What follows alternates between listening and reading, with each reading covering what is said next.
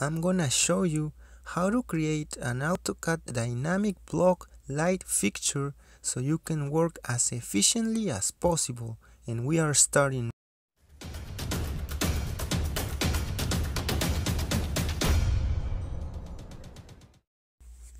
Hi, I'm the Lazy Arquitecto. Welcome to a new video on AutoCAD blocks that save time. AutoCAD dynamic blocks contain rules and restrictions that controls the appearance of a block. You can add these restrictions to any new or existing block. So let's create our new AutoCAD. To start, use the rectangle command by typing REC and pressing enter. Click the first point, type D to specify a dimension, and go ahead and type 2 feet and 4 feet. Now click one more time on your screen to finalize your rectangle. Let's rotate this rectangle using the RO shortcut for rotation, and let's move it right here. Next, let's use the offset command by typing O and enter, and specify 2 inches and enter. Now that you have your rectangle for your light block, let's select it and type the block command to convert this series of polylines into an AutoCAD block. Specify your new name for your dynamic block, in this case a light fixture, and press OK. Finally, click here to specify the base point for your new block. Now double click on it and press OK. Here you are inside the block editor in AutoCAD. So what you need to do now is convert this regular block into a dynamic block. So to do this, you're gonna use the authoring palette. So click on your ribbon to access it.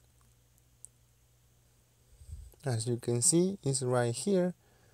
Let me move it and arrange it over here so you can see better.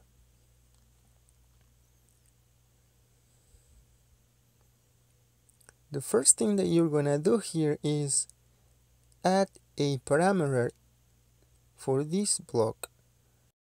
Click the visibility parameter once and click again here on your screen to place it.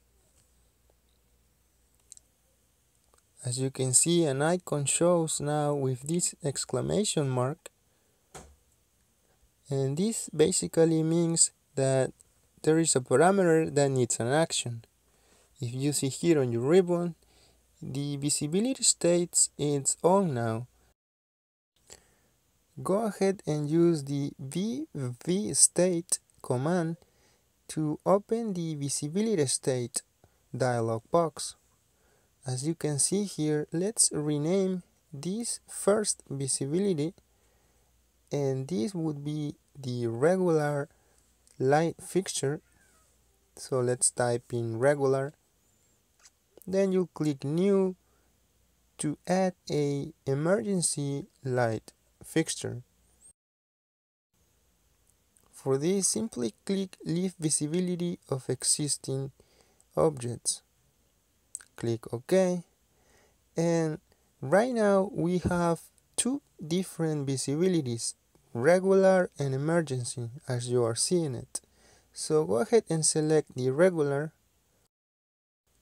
You can also do it by typing VV_state and select this and set current. As you can see, it's grayed out because regular is the current visibility right now. So next, we're gonna add a linear parameter for this light. Next, we're gonna add a attribute definition to this light fixture dynamic block. So go ahead and go to your ribbon and click. You can also use ATTD shortcut to insert an attribute definition. Here on the attribute definition dialog box, you'll have the following options. What I like to do here is simply type a two-word phrase to keep it simple. So for this, I'll just use EX, which means existing. Here in the justification, I'll pick middle center, and on the text style, I'll choose Verdana. But you can pick your own. Finally, for the text height, I'll choose 7 inches. Now, click anywhere inside your dynamic AutoCAD block for the moment, and here I'm gonna use the line command to draw a simple line like so and move it around 3 inches.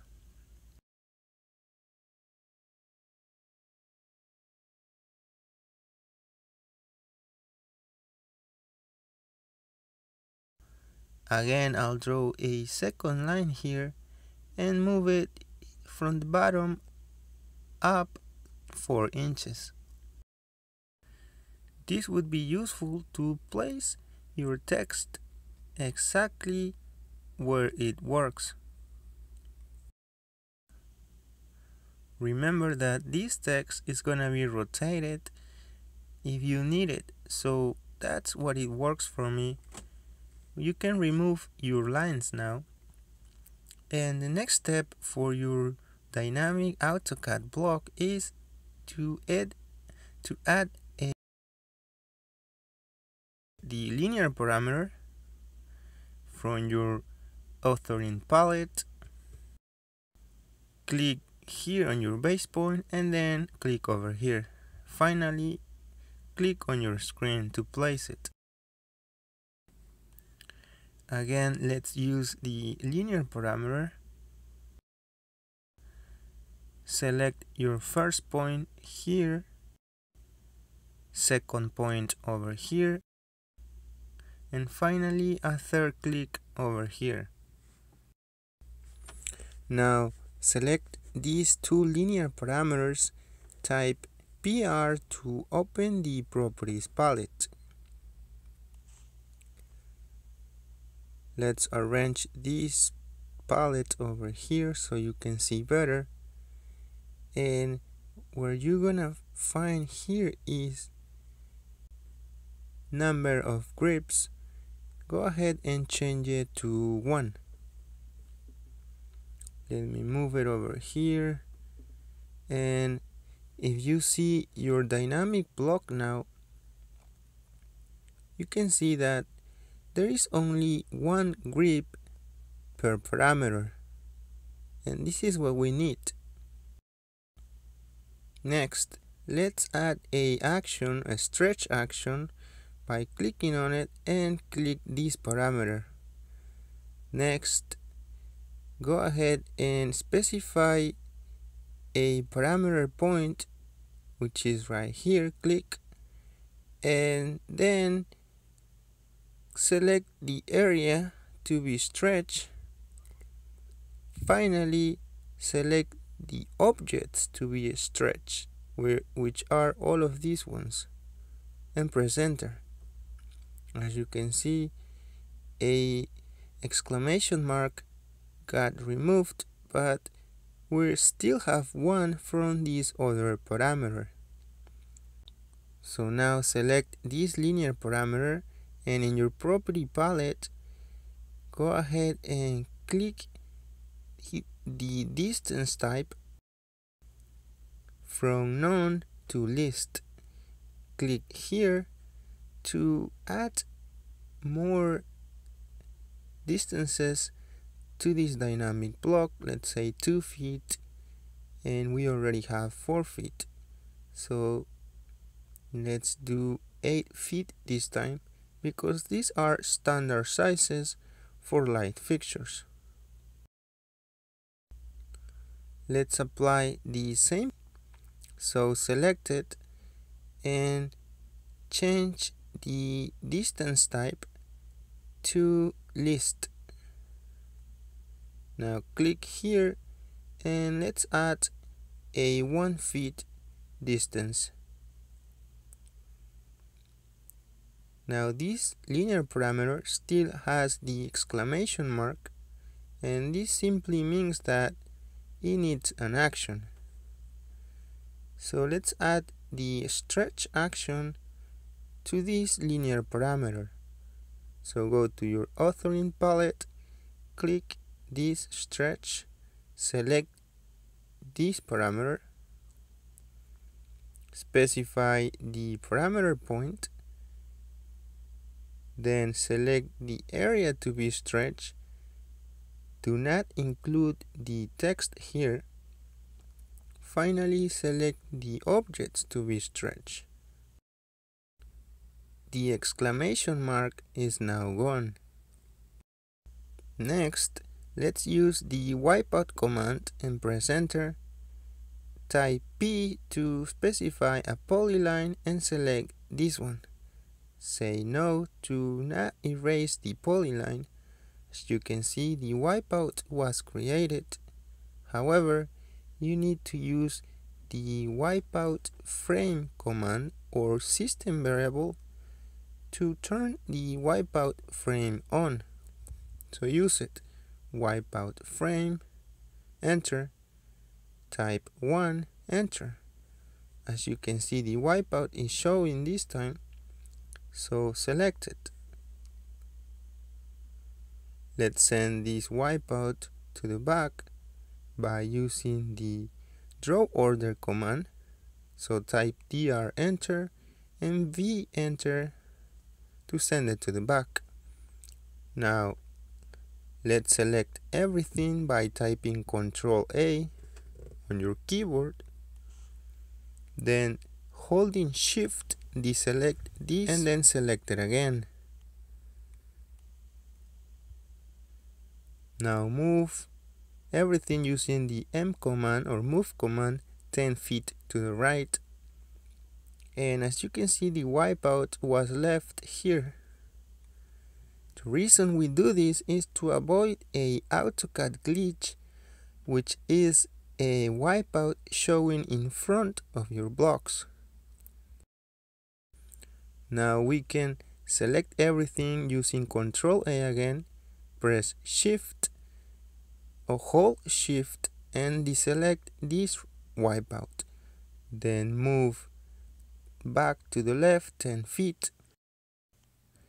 Now we'll never have the issue of wipeouts showing in front of our blocks. What we are going to do next is test your new dynamic block to see if everything is working correctly till now. So click test block on your ribbon, and if you stretch this grip, you can see that it works nicely. However, the wipeout is not stretching with the block. So let's quickly fix this. Close the test block and make sure the wipeout frame is on by setting it up to 1. Click this stretch icon, click action selection set and modify selection. Make sure specify the same area to be stretched. Make sure the add option is down on your command line and select the elements to be stretched and press enter.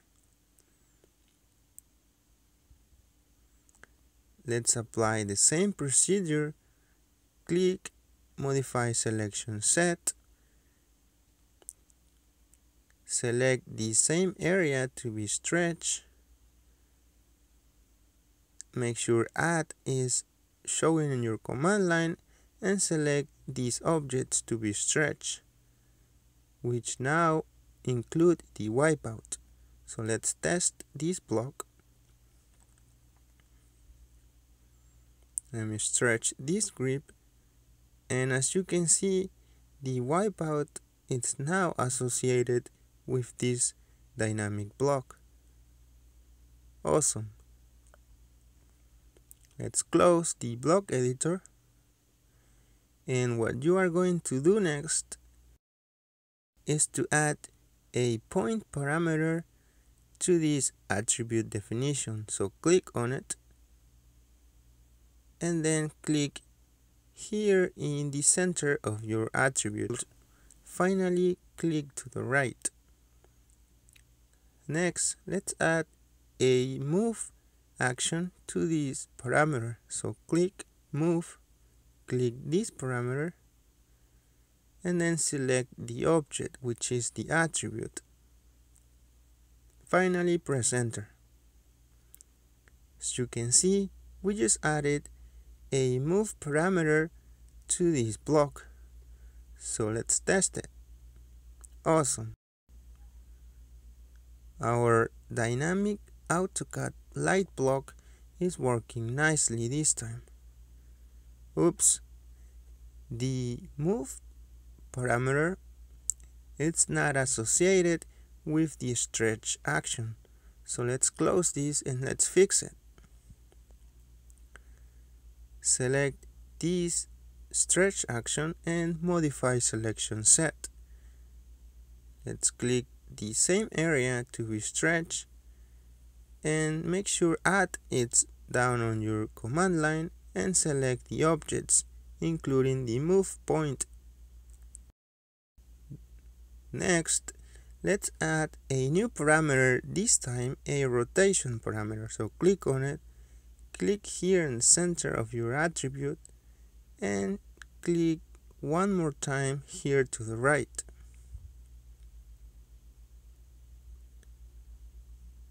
The rotation would be 0 and press Enter.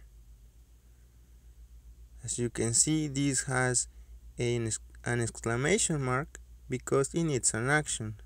So go to the action and click Rotation. Select this parameter, select the attribute and press Enter. So let's quickly test our rotation parameter for this attribute. If we click on it and move it down, we can see that our attribute rotates nicely. Awesome. Let's close the block editor, select the rotation parameter, and change the angle name to text rotation. This way, when you are using your dynamic light fixture block, you will be able to recognize and rotate your text easily. Now we are done with this dynamic block light fixture for the regular option. Now let's quickly finish the emergency light fixture. So type VS state in your command line and press Enter. Select the emergency option and choose Set Current. Now we are on the emergency visibility state for this dynamic block. Let's type BV mode and press Enter. Set that to 1 and press Enter again. As you can see, all of the options or objects from our dynamic block are showing this time. So let's use the wipeout frame command and set it to 1. Next, use Ctrl A in your keyboard and use the VV show command following by all. These steps were done to reuse the same parameters and options and actions from our regular block or regular dynamic block to this new emergency block. So let's use PL and enter to draw a polyline for our emergency light. As you can see, we just drew a triangle.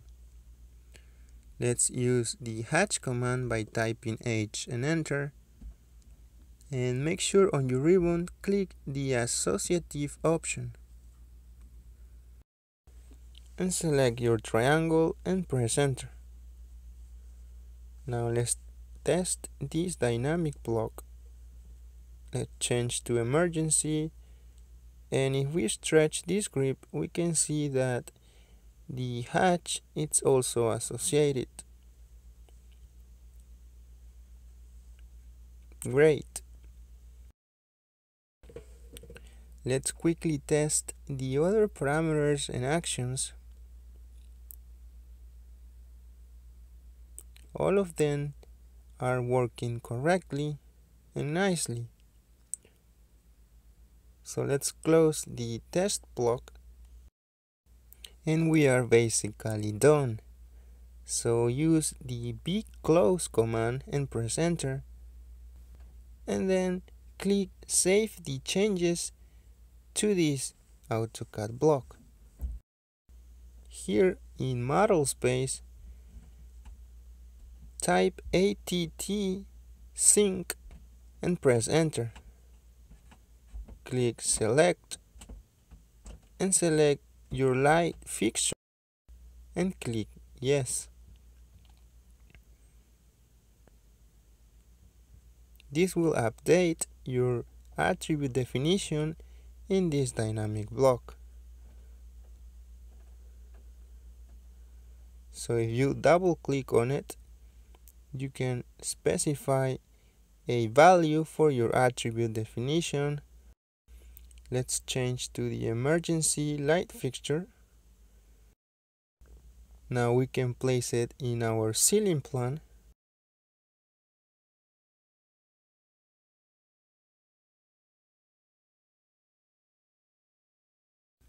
Now I'm gonna show you how powerful your AutoCAD dynamic block light fixture is with these two examples. First, let's say for instance that you want to rotate your entire ceiling plan. To rotate all of your dynamic light fixtures block, simply use T-orient and press enter. Select all of your lights